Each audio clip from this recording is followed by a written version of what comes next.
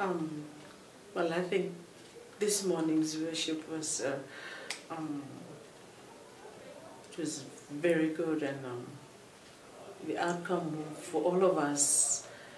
was something that we had planned and something that we were all prepared for, and it turned out, I'd say, extremely well. And what it was like to be there was that, you know, the whole purpose of taking part in the opening of General Synod Eucharist, it was just something that we know from our hearts as Polynesians across the board, is that we had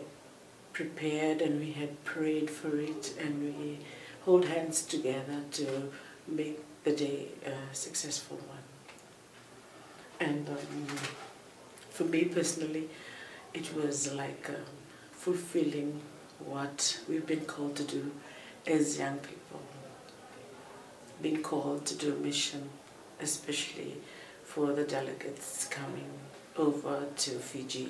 for the General Synod. And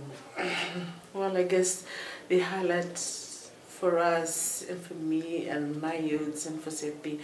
was the message that we received this morning for our sermon, and the presentation of our items. And that's one thing I believe me and my young people in Sepi will always remember in our hearts, that, you know, it was something that we took part of as, you know, being there with the delegates from General Synod,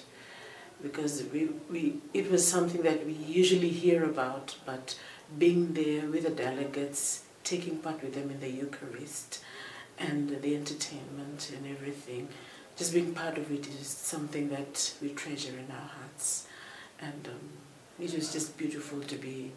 around people that we usually hear about, but, you know, being there with them, enjoying their fellowship in the Eucharist was something that we regarded as, you know, something to treasure and to take back home with, especially for my